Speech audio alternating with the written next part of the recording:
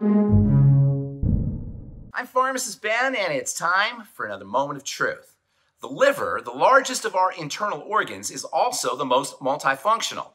It performs so many different roles in the body that medical school students often joke that if you're not sure of an answer on a physiology exam, just write down the word liver, and more often than not, you're going to be correct.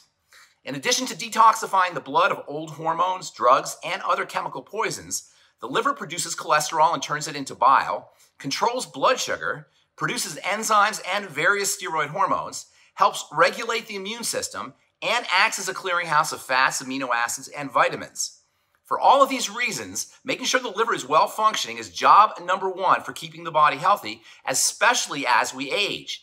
According to the American Liver Foundation, 1 out of 3 older Americans suffers from some form of liver disease, which progresses in stages from mild inflammation to full-blown liver failure. The best way to protect the liver is to avoid or at least minimize exposure to toxins, including drugs, alcohol, and tobacco.